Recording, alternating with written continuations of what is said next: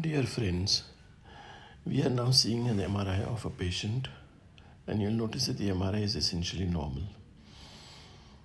What have we done? We have started with the procedure known as epidurography, wherein our needle is within the foramen abutting the disc.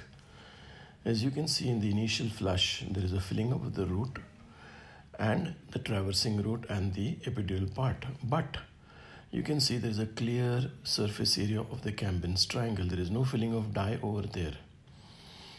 Now we push the needle a little further deeper inside. And as you can see, it is filling up the root and it is creating a bulge in the posterior annulus.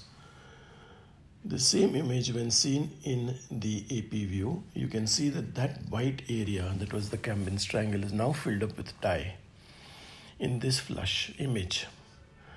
Now we have advanced the needle a little further and you can see that the contrast is filling the rest of the disc. Here you can see the subannular position of the dilator with the tip just inside the annulus. This is an intra-annular position. After removing the dilator, you can see the cannula is looking half in and half out. This is the position that we initially take to observe the foramen from outside.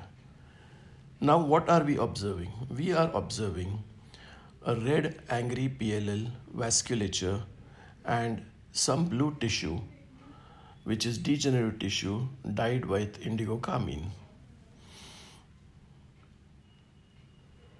I am removing a little bit of the foraminal fat to make the visual impression clearer.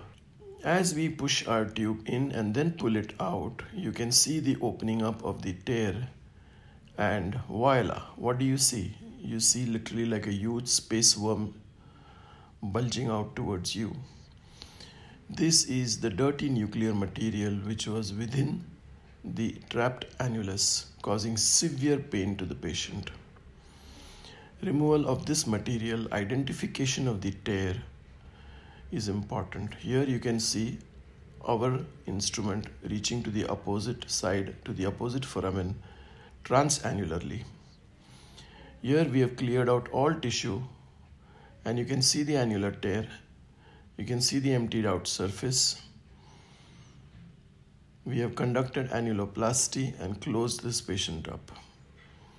Hopefully his pain will have gone forever and he will go back to his active life. Thank you.